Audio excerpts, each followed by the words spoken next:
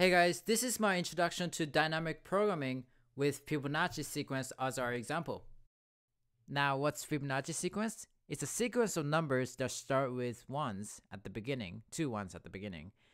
And after that, we just add the previous 2 numbers to get the next number. So 1 plus 1 equals 2, and 1 plus 2 equals 3, and 2 plus 3 equals 5, and so on. And the problem here is finding the nth Fibonacci number. So if n is 6, the 6th Fibonacci number is just 8. The most naive approach we can think of for this problem is a recursive one. So in this code, I'm defining my function here, fib, and if n is equal to 1 or 2, we just return 1, which is base case, and that corresponds to the first 2 elements. And if that's not the case, we're just going to return the sum of the previous element and the second previous element.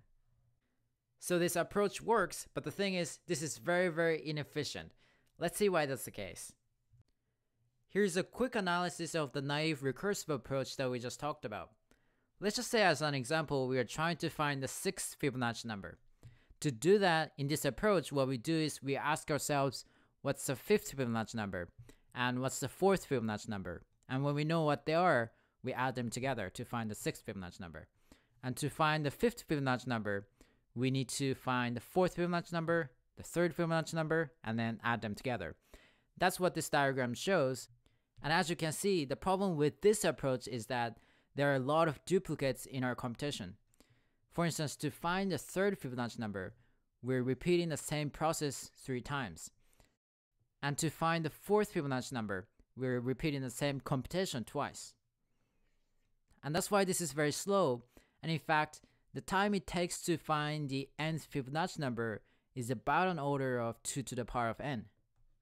And dynamic programming says we can do much better than that just by storing all those intermediate results. So here's one very simple dynamic programming solution.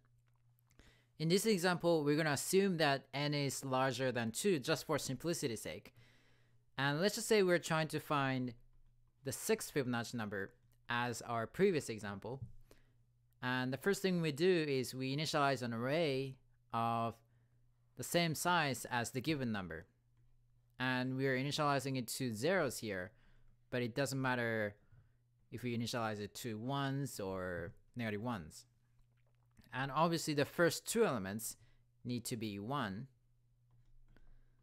And we're going to iterate this I from 2, which corresponds to the 3rd element here, to n minus 1, which corresponds to the last element here. And for each I, we're going to populate it with the sum of the previous number and the second previous number. So for the 3rd element, we get 1 plus 1 equals 2. And for the 4th element, we get 1 plus 2 equals 3, and 5, and so on. And at the end, we're just going to return the last element in the array, which is 8 in this case. This is a much better solution than the previous solution. To find nth Fibonacci number, it only takes a linear time, so it's much faster.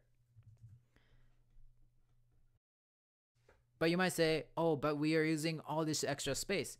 And if you don't like that, that's fine. You can just store the last 2 elements instead of everything, and you can save some space that way as well. That's it for my video. If you like this video, you might also like my video about the maximum subarray problem, for which you can also use a dynamic programming solution. And if you want to watch more videos like this one, you can just click right here to subscribe to my channel. And see you soon.